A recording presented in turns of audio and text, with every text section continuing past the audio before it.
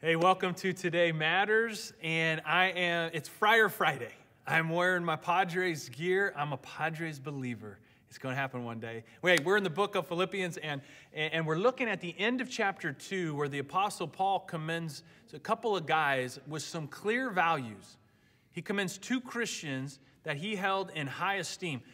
We're going to look from Philippians. We can see that these are values that God looks for in the life of a Christ follower that he wants to bless.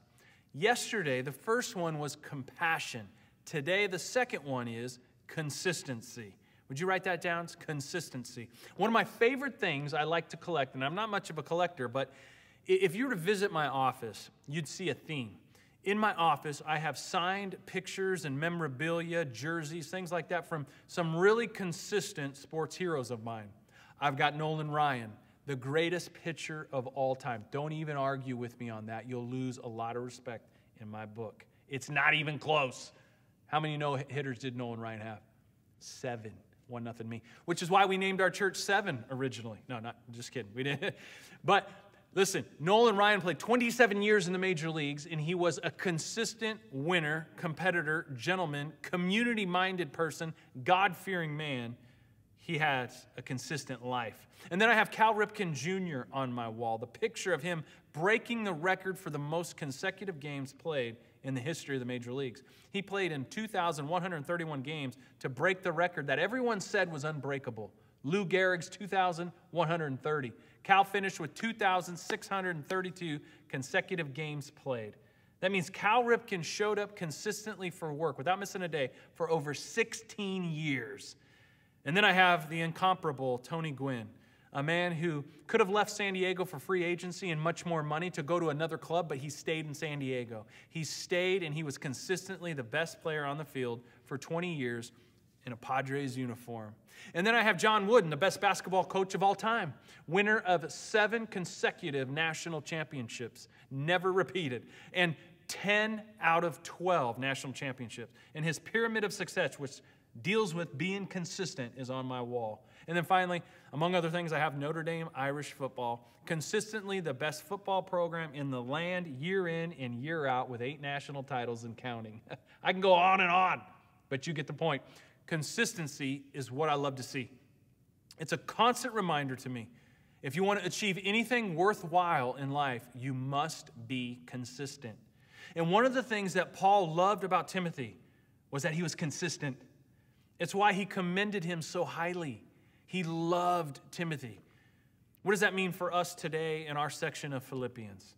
It's so important to remain consistent. God is looking for people who put character before conformity. If you want to be consistent in life, then you're going to have to put character before any kind of conformity to the outside world. People like this are not afraid to be different from the culture around them and to stand alone if they have to.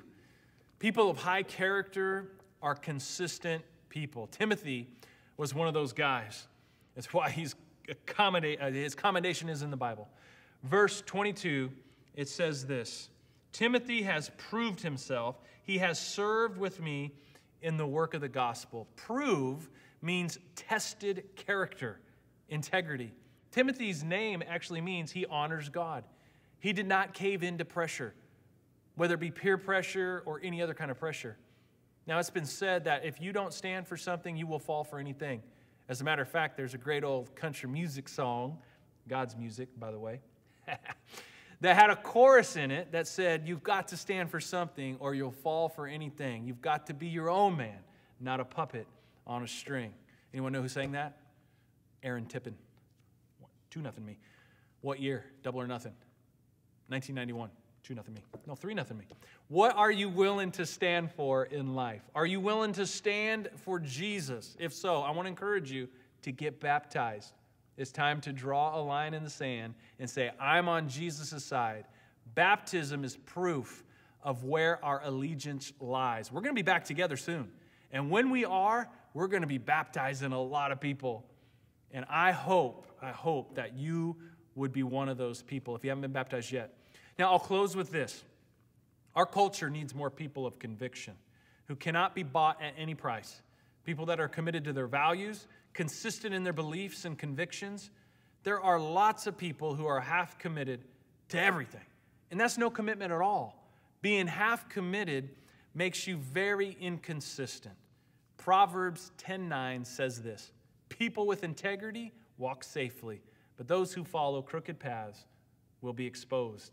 The bottom line for consistency is integrity. A nice personality will make a good first impression, but success over the long haul is built on character, not on image. The person of integrity will walk with consistency.